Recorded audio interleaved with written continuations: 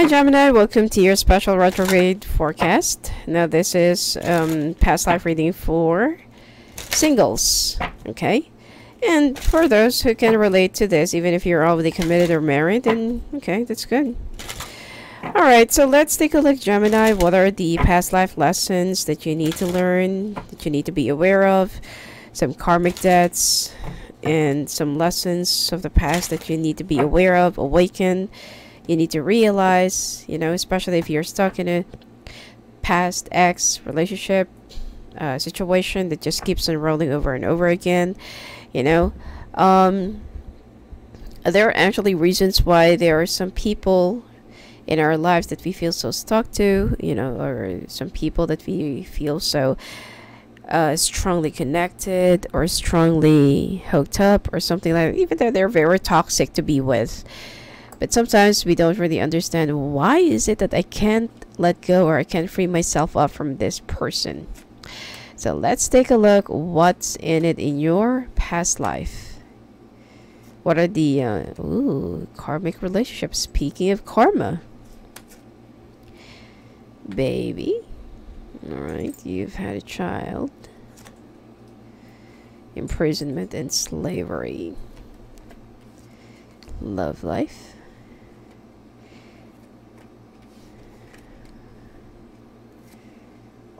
Knighthood. Trust and faith. I'll be pulling out 3 cards later on for the last clarification, okay? But it seems like your love life I've already shown here.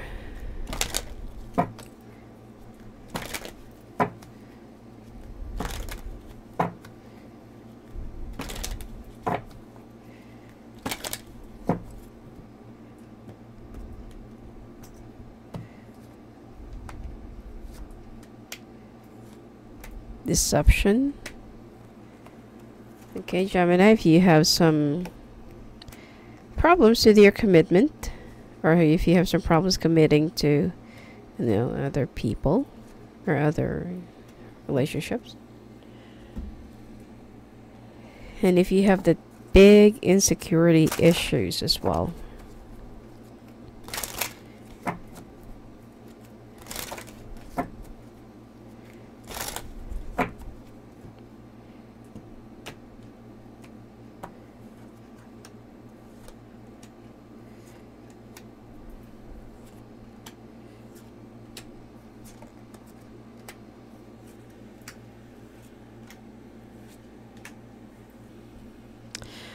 Alright, Gemini, you are a very intuitive person or intuitive individual, okay?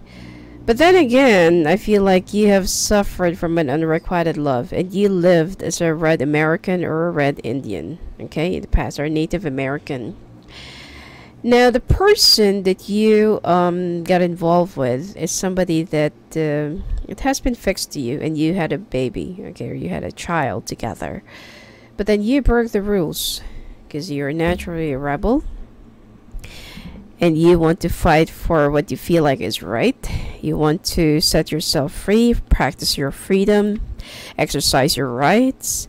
And because of that, you were incarcerated, you were punished, because at that point, you know, disobeying the rules in your community, city, tribe, or whatever it is highly forbidden. That's why you were, you know, pulled away from your family, from your spouse, or from your child or children. And this is what, you know, this is actually what, well, drove you crazy about, being with some people. Now the thing here is, in your current life right now, you don't have any problems with your mother or father. Most of you actually came from a very good family, you know. Some of you, okay, this is a general reading. Some of you, or most of you, even your parents are not that divorced, you know. Even your grandparents, they've been together for such a long period of time. But what is it that with you, when it comes to you, you have that strong fear, or you have that big issues about being with someone or someone being with you? Right now, you're very successful in your own chosen endeavor, but the problem here is the people that you're always been with, or the people that you get involved with, have that strong feeling of controlling you, holding you down to your neck, or even grasping your balls. Okay? It's like, whenever you're with someone, they want to control you, treat you like a string puppet.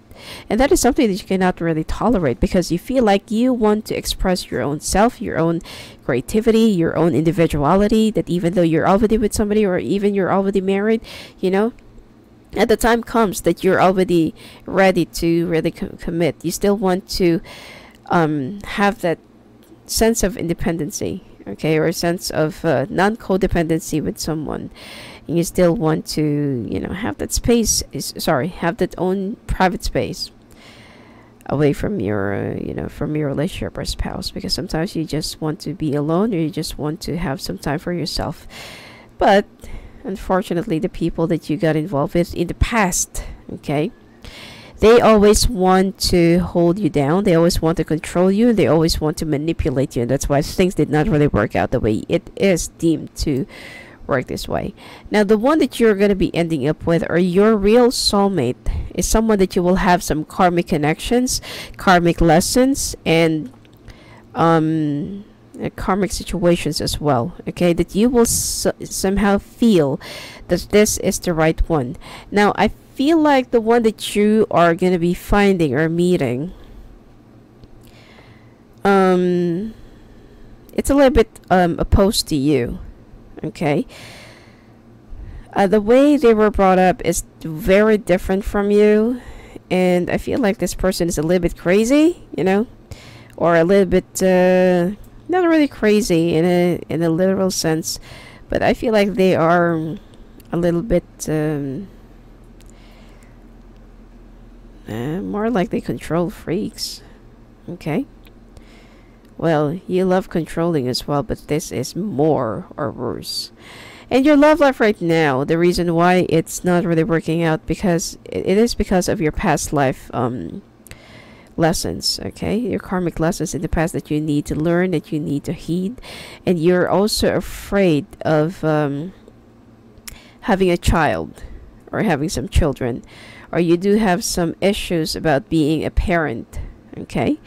And you just want to have a simple life, a simple, quiet, and, well, but a little bit laid back life, okay? You want to have that extravagance and simplicity, and you don't really want to overcrowd yourself with too much of fake people, because you were once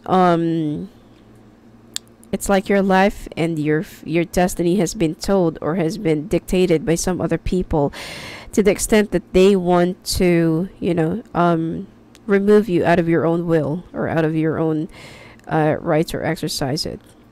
And you also served as a knighthood, or you also served as a, like, in the law enforcement, or like a guard or a knight in a palace during the time. And there are some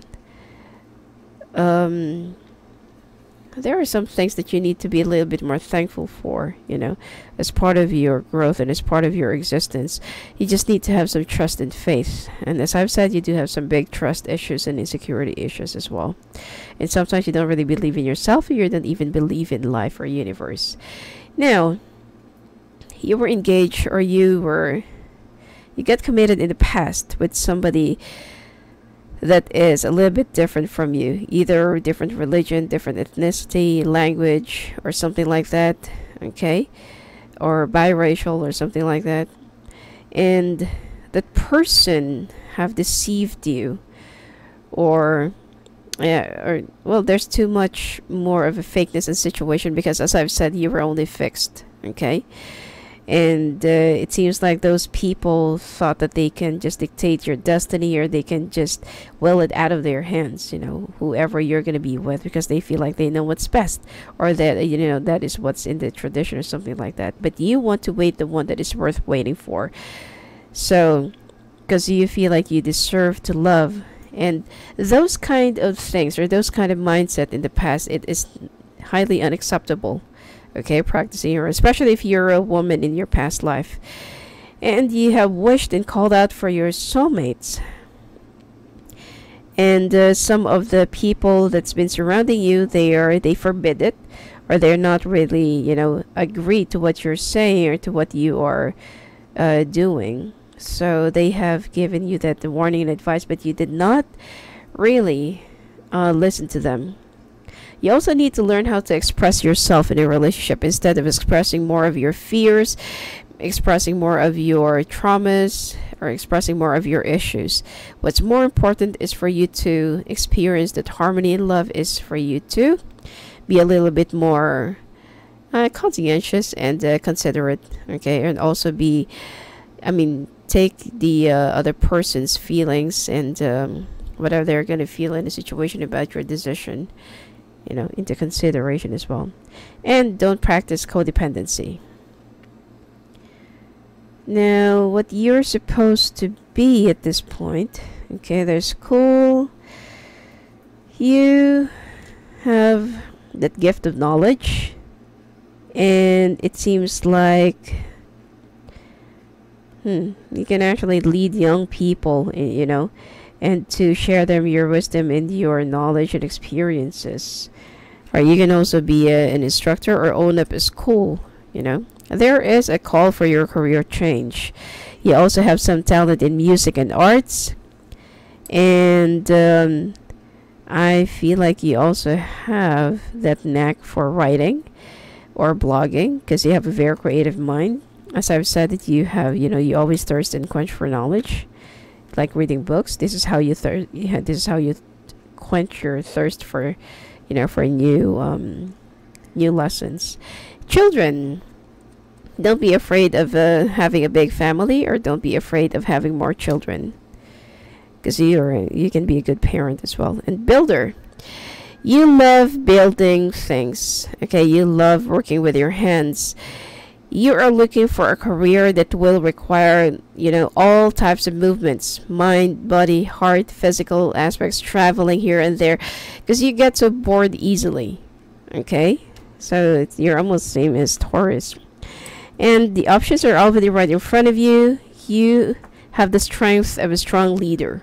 So most likely that you are supposed to be on your own, okay? Or you're most likely, better if you're going to be self-employed, or if you'll be working for yourself only, because you have some problems following and heeding other people's rules, or living or following their policies, their standards, their rules, their regulations. It's like you want to free yourself up from this. You hate rules, okay?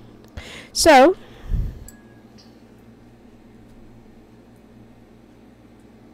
there's 3 clarification cards for that.